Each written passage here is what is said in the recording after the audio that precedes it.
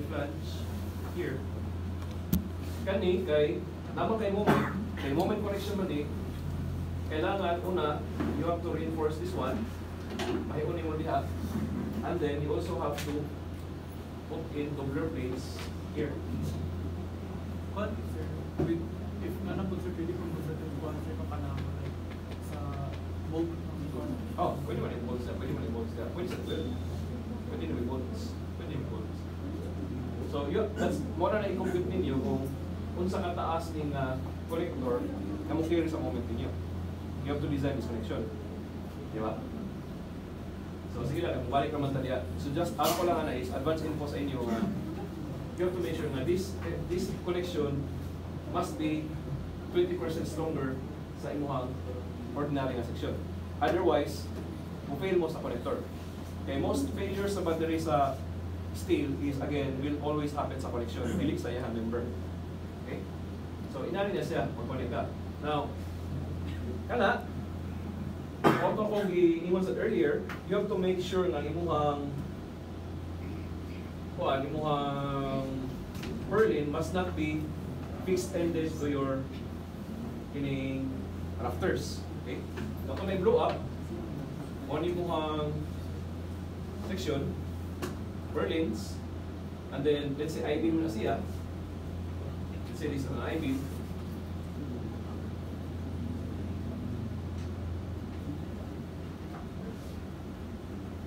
Okay. Monin yung avoid guys. Paminaw mo ani kay this is the most common mistake sa construction. Basta kining mga purlins. Kung inyo haning i-weld diri, basically ang imuhang flange, take note kung sa may stress ana, basically di ba imuhang moment stress na ana man, where this is M minus M plus. Can remember mo ana? Pag imo nang i-restrain, i-weld na nimo, basically this will now become a fixed end connection. Kaya imong moment, na-transfer naman sa imong section. So kini siya, nang may moment, this will now create torsion. This will create torque on your beam. That is something to avoid. Okay? Kaya para dili, again, mo po wala kayo ninyo design or normally we don't design this for torsion. In normal circumstances, we don't design this for torsion. Now, na, what is the best way to connect this one to the rafter? Pwede? Reverse glue. Ini actually, ang inyo muna na guys is pag ato ning ato ni siya orthographic or isometric na to, what you do na is mutangan na nimo og angle bar. How do you draw the point? Angle bar. Then, or kuha mo, basically, how to draw that one now? Along na niya, so it should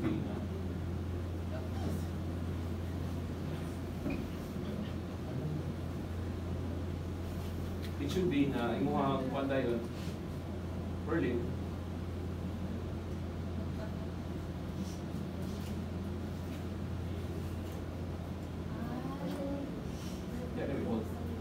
That is what you call your purlin setting. So basically, ang imong angle bar, imo siyang i-connect ana. That is now considered pin connection. Kaya nga naman, ang imong connector is not on the flange but rather on the web. So ang imong flange, kung move ra, naman sa web, yeah, para pag yun nga free to move na, kung ganahan ka, pwede na nimo ang bangag ana is or no, dili maayo na naon mas maayo ana siya. Kay namin na ni mo ang bangag, kay tayo tendency na, I will guarantee nga kanimong frame di gina ma-align, perfectly aligned. Pag di mo lang i-diretso straight ani, what will happen?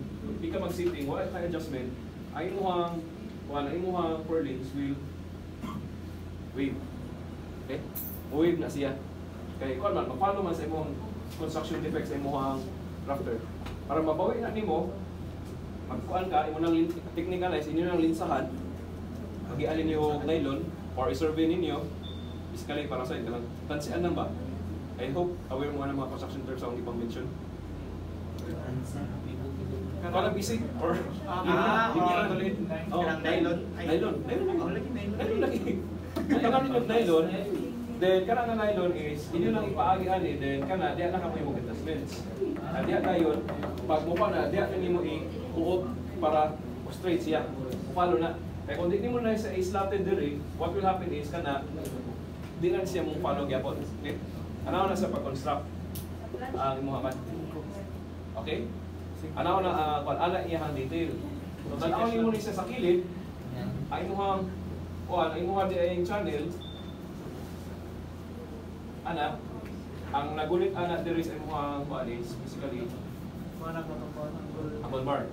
Yeah, ana siya nagpatong na siya over sa imong section. Sir, sir, question sir. Ano ang goal bar sir? Pwede na siya welded sa IVP? Pwede na welded. Pwede na welded. Pwede na siya welded. Actually, pwede ni welded instead of pwede ni siya welded instead of bolted. Just kung mag-weld ka, dili sa diha, but rather mag-weld ka Taas. dili. Ayaw din pag-weld sa taas o sa ubos kay napakay moment connection. Mo generate pa kag moment pag ari ka sa flange. Ano na ka sa web mag-weld. Diya ka mag-weld. Pwede ra. I-hold nimo. Pwede ra. Just make sure na hindi mo ni-weld along here. Okay? I-weld dili na is needed. Okay ra na. Okay? Apil na sa inyo ang detailing. Actually, inyong computer pohon. Okay, take note, tama kayo reactions. Okay? With that in mind, take note na mo ang inyong connectors. Definitely, naamoy mga reactions. R1, R2, R3, so forth. Ba? So kana, in this situation diay, basically, kanang mga reactions nimo will now be transmitted to your beam given nga niagi siya nimong kuha nimo inyong kini nga support. Okay? So sige lang, if you want it, I clarify ato ang drawing, ato lang i-tarong kay medyo hugaw o gamay ang ato ang presentation. Okay? Now, kini atong i-consider ang ato ang connection na ini tawag ani continuous. Now, realistically guys, ano niyo? Maskin sa notes enjoy kita mundo, money and design. Okay? I'm not saying na sayop ni, but can we get to improve? Or what are the other implications? What are the other alternatives? O pwede mo on. Take note, pag continuous ni siya, kung kay load on one segment, will definitely affect the other segments. If pag-fail ni siya, may tendency nga ma-auto ang loading nimo sa other portions. So meaning, maguba mo ang may tendency nga takog siya, maguba tanan atok nimo. Dili ningon na limited lang. To solve that issue, what you do, and para sa side computon, I also encourage you to explore this idea. Okay, muna ginahin mo na ako. Di mo siyang putol-putol, correct? O ni mo ang rafters, ay mo ang roofing. Ato, what if ato asiyang i-putol-putol?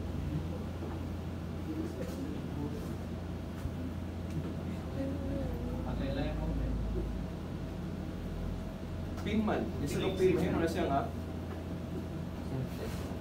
0, 0. So basically, this is now simply supported. Oh, iyahay sila, di ba? Iyahay sila. So wala niya ang moment diagram. Basically, this is also the moment diagram for the rest.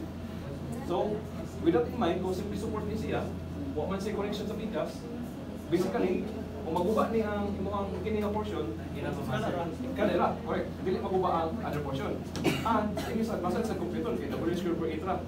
Amay mong ganahan, mag-theory of structures ka, mag-inani nga, di mo maintenance yung parting tasa or kinila lang. Hindi na siguro. Diba? Sa yun. Ang implication na nga is that W square over 8, compare mo sa W square over 12, basta ko ni siya. Pero again, take note, okay ra kay imong kalaban primarily is wind. So, to your advantage na book out ang imong Berlin. Pwede mo kontra? Agree? Agree tanan? Kasi yung wala yung idea ba? That's okay with me. Kung kontra mo ninyo, that's okay. Mahal man sir. Yes, mahal. Yun doon. Actually, pwede nyo mo. Isahon na nyo kalit imong design nun. Pero ang pan, ikat lang sila. Ikat lang. Pangita ang pinaka-critical ni mga portion sa imong building, design as such. Now, kung ano bota na. Ganahan ka mag-economize. Question is, pwede ba lahiun nimo imong purlin size? Yes, pero lisod siya pag construct. Pero kung I think pwede man nimo pwede gyapon nimo i-design atong sa awing na natay seating ato i-drawing atong seating again. Pwede man nga this is your purlin. Again, this is the seating. Atong butangan siya o just say sa luyo. This is an angle, this is an angle part. One mo ang connector diha. Ang imo sang seating is pwede man niyo pagamyan kung ganahan ka. Kung kani ko na mawal.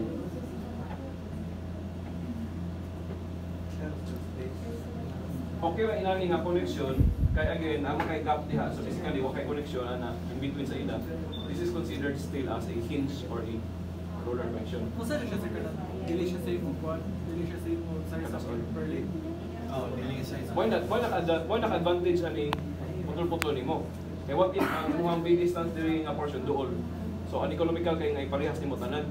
Kung imong hamagong i-continuous, what will happen is that how will you it's as a way nga imuhang ang top layer nimo patag. So dili siya pwede like ang isa kay ito nga ano kay pero patag isa. Imagine ka sa menta mo pag ato ni squad. Imagine ka nga ato i-drawing na lang no. Kung imo na i-center imo ato mo inani ana siya. Yeah, how will you place imuhang roofing diya sa taas? So imo ato musulod sad, di ba? Kaya imo biyang roofing is kwan biya. Lumping mo ako. Di ba? Lumping. O lumping. Lumping. Di ba? Lumping siya. Mo na logic niya. Mo na ganahan ka na i-straight nimo ay mo top layer kay para straight siya. Would you agree? So mo na actually mo ni ang logic na to ani. Sorry na ko. Ano wala ko. Sige, na concert pa kayo. So, gets mo sa what I'm trying to say, how I'm trying to present it na connector na. So, actually, kung karon kay bawala mo makita na mo nga kanang tanaw mo katong pa yun sa pag-connect. Dili na niyon. Kaya this is the proper way. Kay kasagari nga mga connector, I will guarantee is proper. Kay katalingon na niyo bitaw nga gidiriso na well. Kay kapoy naman gud gasto na ang gold power pa kan imo parang mga bangagan puti na. Uban taman sa mapatong well dayon. This is again like kanang samot pa gyud what if ang imong section katong kung ano to kato ang truss naka-truss na basically ana ra pagputol ka how do you expect na naka-torsion ana so wala gyud diba so wala kasagari mga trusses mo fail kay ila man kuan mo man lagi tarong ang ilahang connector din sa ilang purlin mo man nila butang iong safety sa tarong okay but this is a very common failure. Now, with this in mind, can you see that? Basically, this is R1, basically R2, same as that, R2, R3, R1, so on and so forth. Can you see that? This is basically, yung total R upward is basically just R1 as R2. So kana, take note, ay mo ang reaction na kay di man ang imong nga isa na ka-purlin, what you do is, pag abot sa imong rafter, kuan ka, balik ka sa imong rafter, ang imo na dayang load ana diha ron is no longer katuang imong wind, but rather the reaction kining this is now what? R1 plus R2 divided by S. Okay, spacing man na. Spacing sa to. Spacing sa purlins nito. Okay? So ano na. Now sa spacing sa purlins, also may limitation sa spacing sa purlins. Actually, ang realistic na kuha na is magdepende na sa imong gigamit na roofing material. Kana imong kan ba imong GI sheets. And kay naiuban na muhatag sa maximum na spacing. Pero ikaw kung ganun kag mas linggo ni mo ang kuan, imong gyud padulan ni mo spacing. Kag mas tako siya og capacity. Okay, wala ko na. As far as I'm aware, ang pinakadako siguro is kanang sa rib type, ito rib type kuan man kung imong roofing is rib type meaning mo na kanang ay square. This is rib type. Usually, ang pinakalayo ani I think kaya man sa mga 1.5 siguro. Pero again, layo na kayo na. Wala mo, bend na na. Now, ang other ana is ang corrugated. Ano yung corrugated? Ana lang. Corrugated, as far as I'm aware, ang corrugated is maximum mga 800 na siya. Pwede sa 1.2 pero again, wala. So, 800 na siya. Kaya take note, na para ba kayo mga, wala pa kayo ka ng mga overlaps ninyo. Kaya sa 800 sa pwede na pagamyan or Now, pwede niyo pagamyan. Pero, diminishing returns na siya. Himuon na ninyo kung pagamyan kung ang inyong gigamitan is ang flooring. Pwede man nimo na yung imuhang wabot na sa next topic ka lang. Basically kini, this is an surface load, this is an area load. Kung unsa yun sa to pag-construct ang ato puhon sa ato ang building, ang multi-story, ano sa to pag-construct ang ato ang flooring. Kung mag-flooring ka or kanang intended nimo nga naitaw maglatay-latay constantly ana imuhang scene, that's the time nga imo siya patulan kay again ano man imo na magi-compute imong live load ako naman. So kung wind lang layo, kung butang may tao like na kay pathway ato na maintenance bay nimo, maintenance pathway yung patulan nimo ang parking spacing. Usually kana mga kita ka mo approximate injury tamundok pila yung mga floor joist spacing, floor joist na may tawagan na. Wala mo pa, wala na. Wala mo ikaw sa katong antenna tower o water tanker. Third out po ito. Ansan? Let's say mag-design kasi siya wala na. Let's say ang design is kuhan pa. Dahil mo warehouse. Yeah.